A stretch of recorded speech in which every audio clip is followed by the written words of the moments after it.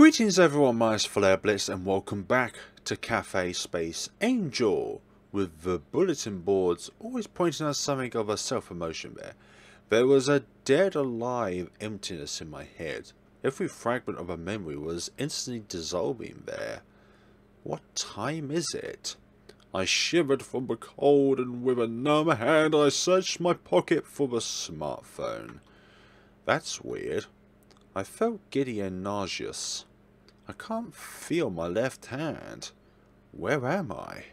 I had a strange feeling as if I was moving, but remained motionless. Just like in a car. I made an effort to open my eyes and blinked several times. The image of the real world around me gradually began to clear up.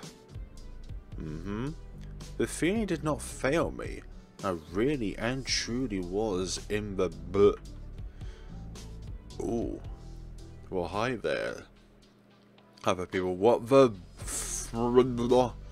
I gave a raucous shout, but quickly recovered and shut my mouth.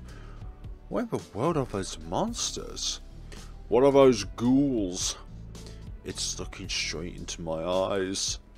What did I get myself into? I don't remember. Can't remember. I can't remember anything from the past few minutes.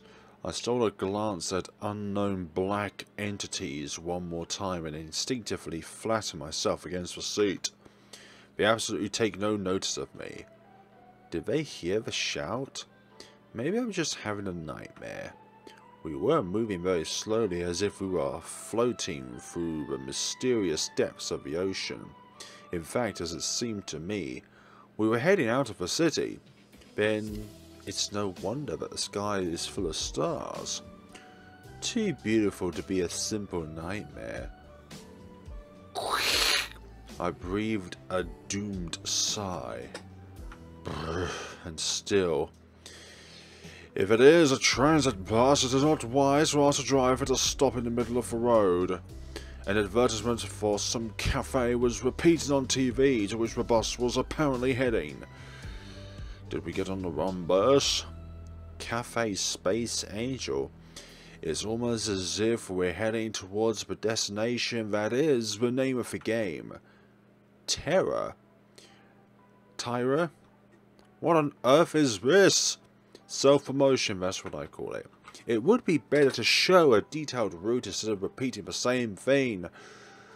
Advertising is getting the message into your mind, even though it may not be a brilliant thing to consider. It is something that you remember because of repetition. Everything was so unreal that it was more like a dream. But I still could not get rid of the tension and desire to understand the situation. The bus suddenly stopped, interrupting my thought. Did you not see the outside? We're in space! The bus suddenly stopped, interrupting my thoughts. When the doors opened, another pair of the same clumps of black matter entered inside. The door shut as abruptly as they had opened, as if they didn't want to let me out. I looked at the newly arrived passengers. Is there something wrong with my eyes? If they really wanted to, they would have done something bad to me long ago, wouldn't they? Exactly.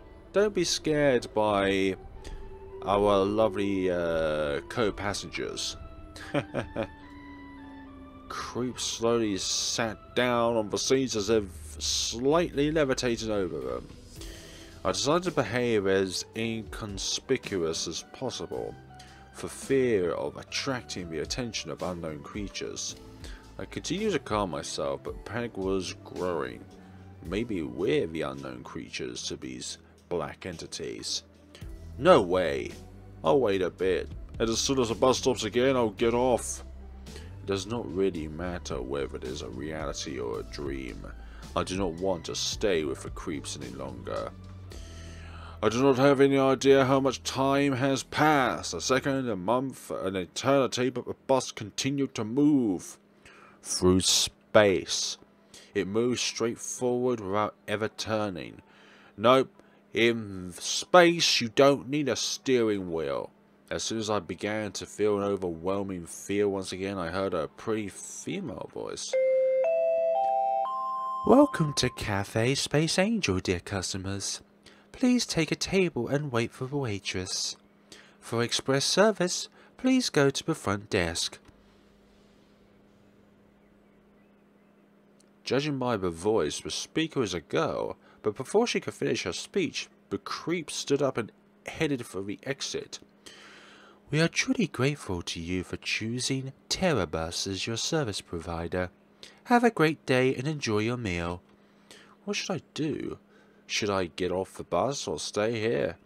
This is probably a bus terminal. Moreover, the voice was cheerful and obviously belonged to a human being. Maybe I should take a look around or find someone.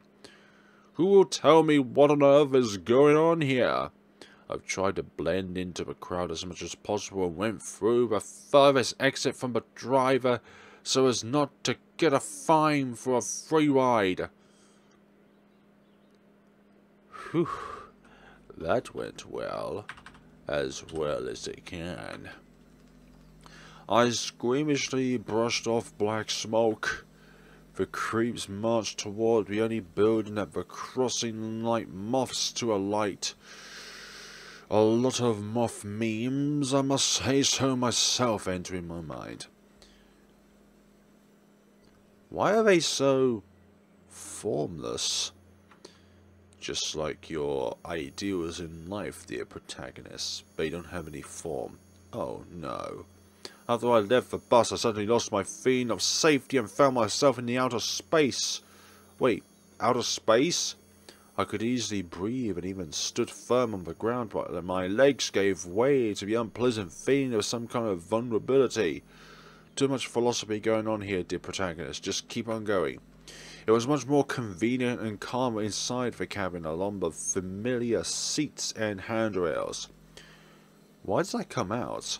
I looked around convulsively in search of the already dearly beloved bus, but right before my eyes it darted away with the speed of a bullet. What the hell? Didn't it move at a snail's pace? Damn it. Well, because you're off the bus, the bus can go considerably lighter. It can only hold phantoms after all. I swallowed hard. Everything around seemed very quiet and calm, as if no one cares about me. Nobody knows of my existence here. This suspicious place looks like an ordinary ice cream parlor. The word ordinary sticks out. It's a contrary word to what it is. Cafe Space Angel. How much did you pay for your ad? Nothing.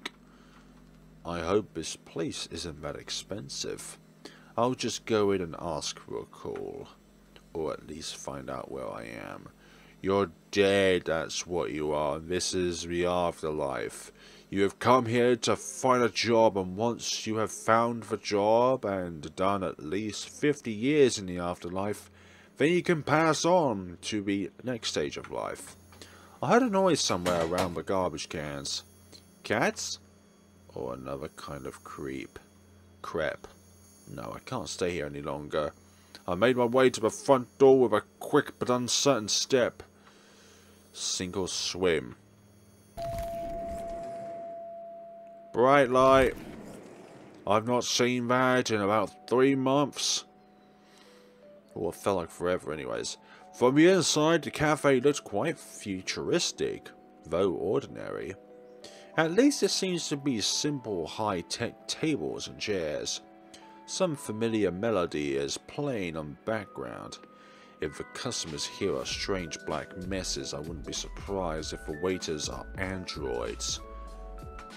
You couldn't be further from the truth than you are, my friend. Nevertheless, it is cozier here than I thought, but somehow it is too bright. Like a child who fell for advertising, I began to inspect the room in search for a girl who spoke in a megaphone. All the creeps sat peacefully at tables as in the bus, one by one. No crying children or noisy birthdays. I like this place. I smiled ironically. Those creeps that came with me quickly sat down on the empty seats. I'll just ignore them. Looking around for just a few seconds, I followed the gregarious instinct and sat down at the first table I found in order to not attract too much attention to my person. The place I've chosen was nothing to shout about. It is far from the exit. I could see only half of the dining room and the counter. Even though I just came in to ask, my stomach was treacherously growling. I hope it's affordable here. I automatically searched my pocket to get my wallet and check for money. You don't have any money, do you? Okay, I'll just ask to make a call. Unless the same monster didn't come up to me now. What I was trying to think... Oh, the waiter blinks. That's quite cute. An ordinary but very pretty human girl approached my table. She seemed to be exercised about something, as if she was looking at the guy she loves. Okay. Oh. Her chest was heaving, her lips were tightened, and there were fear and embarrassment in her glance. Of course, she did not love me, but something in her behavior seemed strange. She was obviously too tense. Are those halos around your hair? Maybe the first day at work? Nevertheless, she was the first to break the awkward silence that aroused between us. Excuse me? My heart was pounding and my brain resolutely refused to think. Okay. Welcome to the Cafe Space Angel, dear customer. Aww. That's a lovely way to introduce a customer here. Aww. I like this place already. Oh, what was that? The girl bowed, humbled and embarrassed as if I was talking to her as my wife. Oh. A pretty little thing. I take back what I said about monsters. The waitress is an absolute angel. Cafe Space Angel. Are you alright? What a lovely voice she has. Not squeaky and not fake, but smooth and soft. Just like the girl of my dreams. I think my half-open mouth was watering. I love the little tilt of the hair. That's really well done. Excuse me? Did you say something? Nothing. I felt terribly embarrassed and casted down my eyes. Sorry. There you go. She thinks I'm an idiot. Waitress noticed that I did not dare to make the order for a long time and decided to take the initiative. Dear customer, you are lucky to get our today's special beverage, the Lighthouse in the Arms of Morpheus. Hardly an alcoholic beverage, right? I'm not the kind of a dessert man, and it probably costs a lot. You know, I have to pass. Could you please come a little later? Damn, I should have just asked for water. The girl looked at me intently, but then she opened her mouth as if having understood something. Oh, do not worry. You do not need to pay. But is this really a dream? When how would you get money then if you don't get paid? If what you serve you don't charge for? Okay, is this really a dream? I'm sad and happy at the same time. I feel guilty, but at the same time, how could I resist? Free food. What a strange feeling. I cleared my throat a little and tried to sound confident. I once read about lucid dreams. It is enough to feel sure of yourself and then everything around you will be transformed at your desire. Really? Then I'll give it a try. Ah, it looks like I only agreed because it's free. What an idiot. Yeah, indeed. Just a minute, please. The waitress smiled calmly and moved quickly to another table. I continued to follow her with my eyes as if I didn't want to be left alone. Whoa. Whee! Whoopee. She seems so familiar. Like Erica? Funny hairstyle. Good shape. Nice reassuring voice. I think I might have seen her somewhere in reality. but I can't remember. Apparently, having felt my studying glance, she turned around short. So embarrassing. Sad, but this is only a dream. Are you sure? My thoughts were interrupted by, oh my gosh, the dream crashing, by someone's gaze. It was so unpleasant that it gave goosebumps all over my body. Ouch. I was trying to catch my breath, but there was a lump in my chest. What the hell was that? I got so numb. Bonk. Oh, I took a look around the cafe again. It looked as if nothing had happened. Was it just a feeling? While I was lost in my thoughts, the sweet and apparently only waitress in this cafe returned with my order.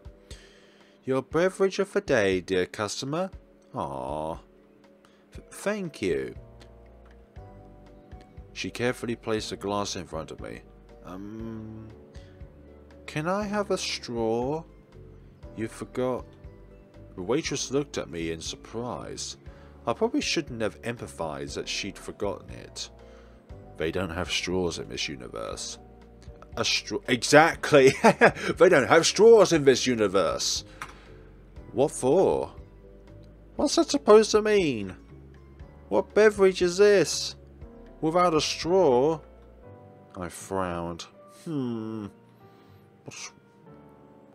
nothing. Nothing's wrong with her at all. Don't tell me she's a... No! No. Don't be like that. I'm not saying those words. But the beverage is not determined by the presence of a straw. The beverage is determined by placing the substance in the glass.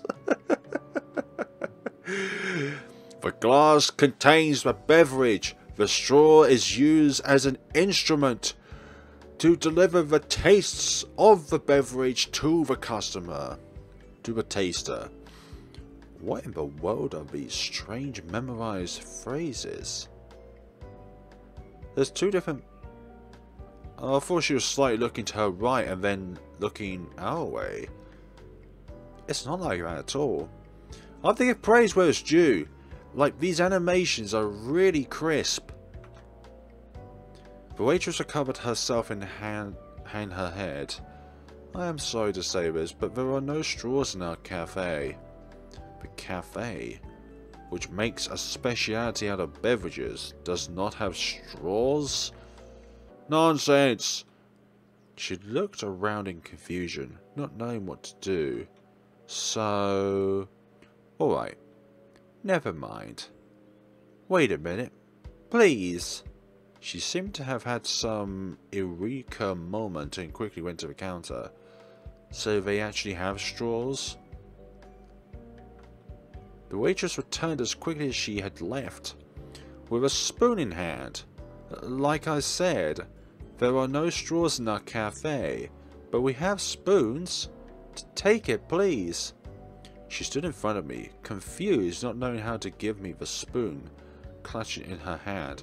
I think it's because all these customers are ghosts. That's why they don't have straws or spoons for them. So somehow we got spoons though. I went numb, unable to say anything, completely lost in the situation. Pardon me. The waitress put the spoon on the table next to the glass. Thanks. I finally thanked her, even for such a strange and useless act. She continued to stand, clasping the edge of the tray. Does she have something to say? Or was it my request that caused her program to crash? Aww. I really don't have to pay, do I? Oh, do not say that. Would you like to hear the story of this beverage? Did I come on some holiday? Does the beverage have its own story? Yes, if you want. Other customers like it, I guess. She smiled heartily, preventing my sarcastic thoughts. Sure, tell me all about it. Ah, I turned to a wall in embarrassment, still side-glancing at Waitress. Ah. Waitress took a deep breath and began her story.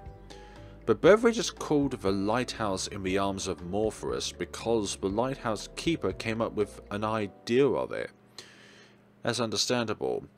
Morpheus is probably a keeper of the lighthouse, and in the arms of Morpheus was how the beverage was created.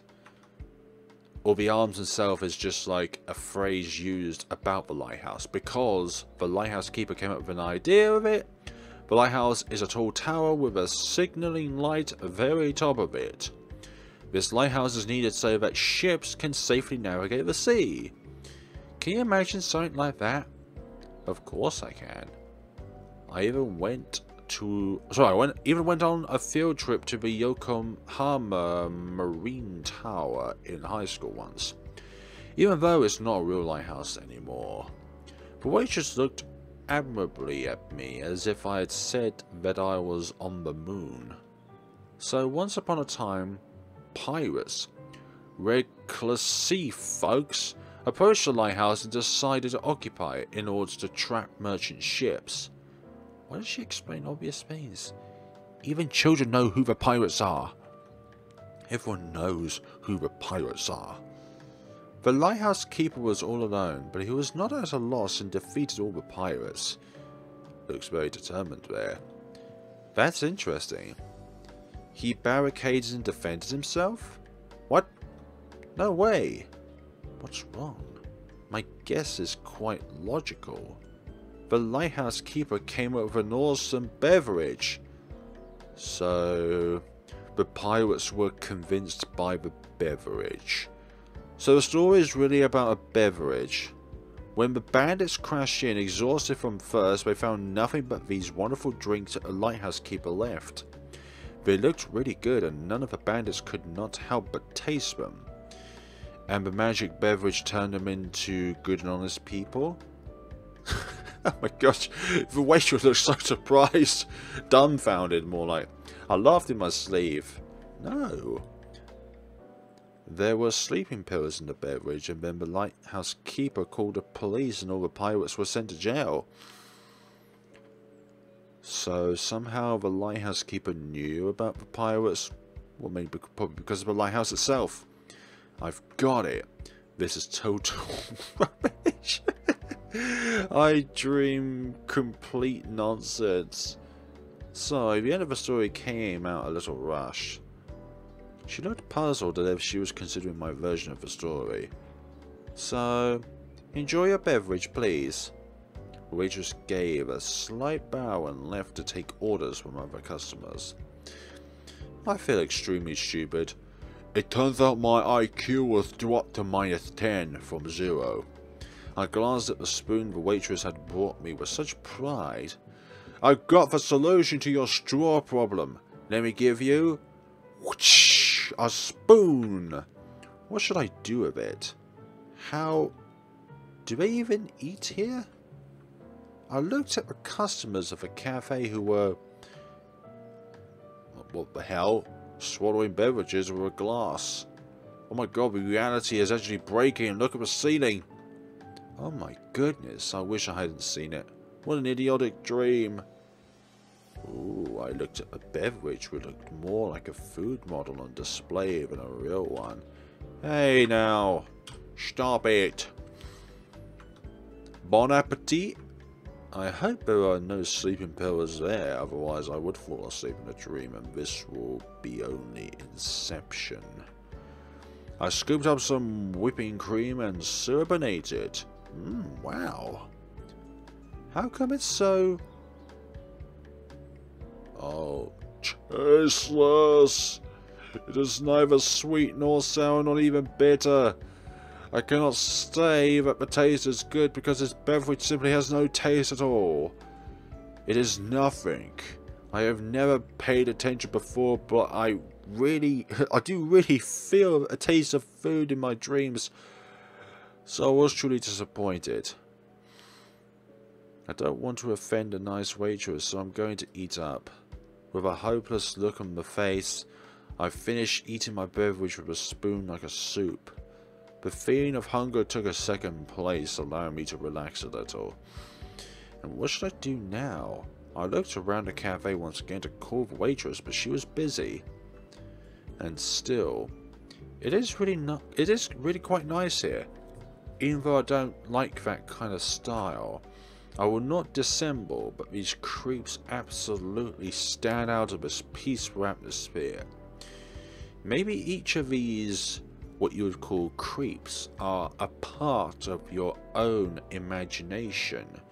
Your own cells in your brain that contains memories of awful things. Not that they were kicking up a row, but they looked pretty scary and out of place. The girl did not pay any attention to it, talked to them as ordinary people. She's so brave. More like this is the norm of this universe. The universe inside your head. Maybe this isn't actually inside the protagonist's head. He literally just got transported here. I couldn't help but smile. Great. It is time to take the dream under control. That's what I thought about at the time. Naive. Foolish. A little bit childish. However, at the time, I thought I was the Lord, the King, and the Master. The one who fully controls and manages the dream. I wish it was just a dream. But it was not. To be continued. Aww. Wow, that was so good. I really was impressed by the way the developers managed to program the animation of the waitress there, where she was blinking and then looking at different parts. Not different parts. Oh look, Cosmo Connections. The Tower games.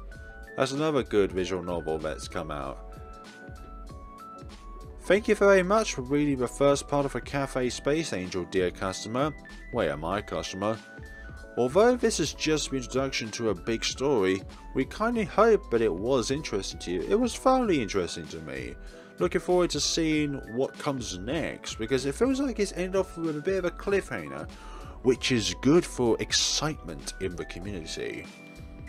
After reading it, you probably have a lot of questions left. What should I do?